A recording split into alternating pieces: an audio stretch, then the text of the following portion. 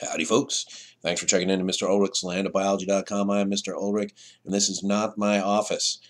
It's a good example, though, of how complex procedures can go crazy if there isn't a good system of organization. In this little notes cast, we're going to be putting the organization into organisms. If we're going to talk about organization within organisms, the cell is a good place to start. Sorry that we have to go back to the unit that we just finished, but it's appropriate at this point. So, what is the principal unit of life? Of course, it's the cell, right? All living things are made of cell or cells. Seeing as how we spent the last month or so talking about cells and cellular processes, defining the word cell or what a cell is should be no problem, right? Of course, you're going to start off with the principal unit of life. Yeah, we've covered that already. Thanks. Can we get a little bit deeper? Like, what are they made of? What do cells do? Well, cells, of course, are groups of organelles that work together to carry out all of these life processes. Metabolism and growth and synthesis and responding to the changes in the environment and reproduction and all of those fun things that all living things do, we can find in the individual cell. For some organisms, the cell is the highest form of organization. We call these single-celled organisms unicellular.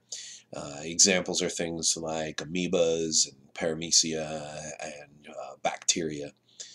But once again, for all of these single-celled organisms, the cell is the highest form of organization. But there are other organisms that have developed groups of cells working together in order to more efficiently carry out life processes. We call these more than one-celled organisms multicellular, things like trees and blue whales and ants and high school students. These are all multicellular organisms.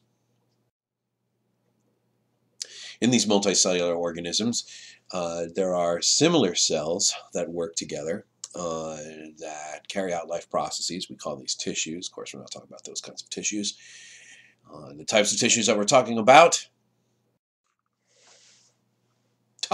these types of tissues. Now, the first type of tissue is a type that we've already met. When we did the We Are Not Plants lab, we looked at some Melodia cells from the aquatic plant that we got from the pet store. And we also looked at cells that we scraped out of the insides of our cheeks. Those were epithelial cells. Epithelial tissue covers all the inner and outer surfaces of our bodies. They line the digestive tracts and the respiratory tract and all the surfaces. And there are lots of different types of epithelial tissue. The ones that we looked at were pseudostriated squamous epithelial tissue, which is a heck of a lot of fun to say. But there are other types of tissue, epithelial tissue. There are other types of tissue too. Another type of tissue is muscle. Muscle tissue has actin and myosin fibers. These are protein fibers that interact to contract and relax, and they help things move around. Just like there are different types of epithelial tissue, there are different types of muscle tissue. So there are striated muscles, or skeletal muscle, and smooth muscle. And there is cardiac muscle, so there's lots of subcategories here. Another type of tissue is connective tissue, hold your body together, as well as nervous tissue that transmit those electrochemical signals from one region of the body to the next, help us respond to changes in the environment and all kinds of stuff.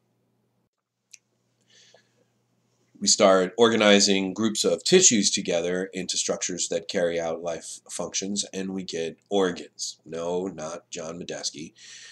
These types of organs. Organs like stomachs. The stomach is made of a lining of epithelial tissue, and it has connective tissue that holds it all together, and it has muscle tissue to contract and squeeze and mash the food around. It also has nervous tissue to coordinate all of the contractions and the movement of the material. I mean, there's a lot of different tissues going on down there in your stomach distracting you during class. Brains are also organs. We can't be animal-centric about it as well. We have to remember that leaves are multicellular and they're organized into organs, tissues, just like animals are. Hope you're seeing the trend in these definitions. The next level of organization involves groups of organs working together to carry out different life processes. This is the same PowerPoint that I use in class. You're going to have to go to my website, mrulrichslandofbiology.com, and download the picture that's on there. Or you can just go to Google and search for human organ systems, and you're going to find the information. We don't stop there. We put the organ systems together and we start making individual organisms. We can even continue from there and start putting groups of organisms together into populations, and populations into communities, and communities into ecosystems, and blah, blah, blah, blah. We can keep going long ways. But we'll save that for ecology. For now, we'll stop there for now. Once again, thanks for checking into MrUlrichsLandofBiology.com. I am Mr. Ulrich. If you have any questions, comments, or concerns, you can certainly email them to me. Feel free to go to my website and get all of the other associated nonsense that happens in my class. You can also go to my YouTube page and see some of the other videos if you didn't get there from here. Other than that, we'll see you in class.